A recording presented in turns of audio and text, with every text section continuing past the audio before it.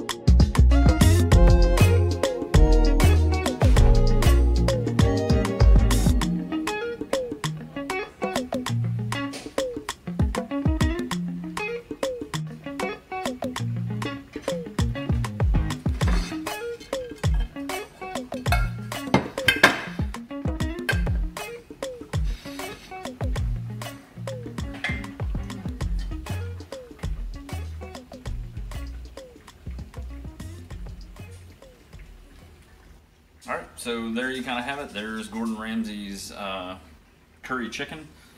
We did it over the rice for one of the kiddos because they can take the carbs and the energy, and then we did it over a little bit of stir-fried bean sprouts and fresh cabbage.